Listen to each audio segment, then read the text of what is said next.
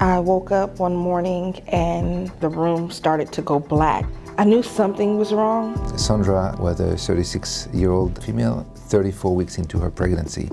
And she presented to the hospital over there with a rapid visual loss into her left eye. A common thing in pregnancy, oftentimes there is some visual changes, but hers were very unique. She'd had some imaging and they had showed that she had an optic tumor. When you hear the word tumor, you think brain tumor, that's it. My life is out the door.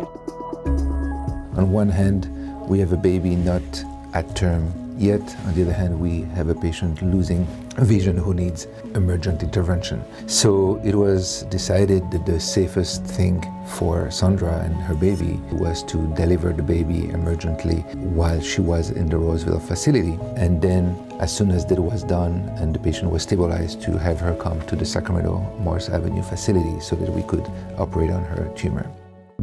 We have an excellent neonatal intensive care unit here, and so we felt very confident that we could help her facilitate having her baby. They induced my labor. She was 8 pounds, 7 ounces.